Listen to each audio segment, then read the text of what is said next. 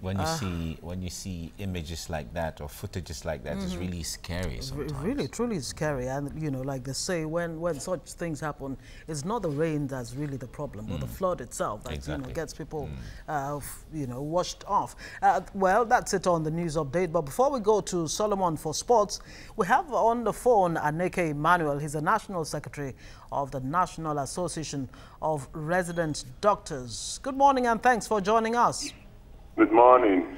Well, it's a no-brainer to ask what led to the strike in the first place. We know that you have a long list of demands from government that, according to you, government has not met over the years. But what assurances did you get from government now that you've suspended your strike? Do you want to give us some of the promises that you got from government that gave you confidence to call off the strike? Thank you for the question. Actually, during the process of the strike, we had a series of meetings with the government officials, and in some of the meetings we didn't reach much agreement. However, within the last 1 week, we met them several, and we felt that they've shown some commitment, and the shortfalls, some part of it, have been paid, and we hope that before the week runs out, that aspect will be completed. Other aspects of the demands that we presented to them are also receiving urgent attention. So being human and also being aware of the type of work we do, and because of the interest of the patients and the Nigerian populace at heart, we decided to suspend the strike action to give the government that benefit of the doubt that they will complete the other terms signed in the Memorandum of Terms of Settlement. Okay. Before we go into the issue of the patriotism and the oath of your office to protect lives first, let's still stand on the agreement between you and government. Can you be a little more specific? So Nigerians will get to know what was the demand precisely, and you talked about government paying some, and then in the next 1 week pay. What have they paid, and what is left for them to pay, and when are they paying? So we get to know. Actually, part of the 6-point demand that we presented to the government was the issue of secularization of house officers' entry points.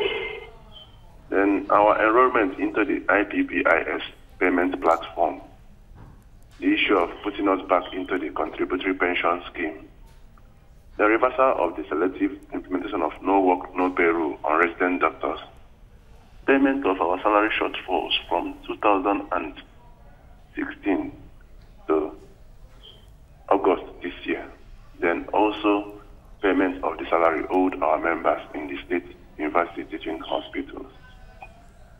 So out of all those 6 demands, the federal government, they have promised to look into the paperwork as it concerns the declaration of the house officers' entry points and the reversing of the putting us back into the contributory pension scheme. Then, concerning the salaries that we have been owed from last year, they've raised some centers have actually been paid their salary shortfalls, while authority to incur expenditure has also been raised for some other centers. That's why I said that some other centers have been paid, while others are expecting to be paid within this week. So having promised to look into all this, having commenced the implementation of one of the issues and promising to look into all the other issues, we felt it necessary to suspend the strike action, then give time for the government to complete the promises while we review in our next meeting. I'm sure the question that will be burning in the minds of Nigerians is how much time are you willing to give government to meet some of these demands? You say that government will pay some more funds by the end of this week. In the event that government fails to pay this expected amount, what happens then?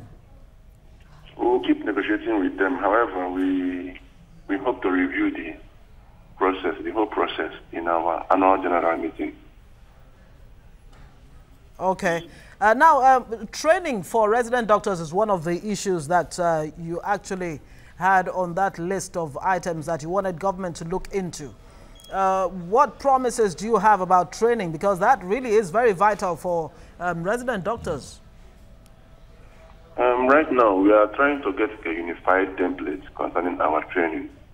So when it's assented into law, it will now be secularized to all the training institutions, and that will put an end to all the recurrent crises in the health sector as it concerns our training. All right.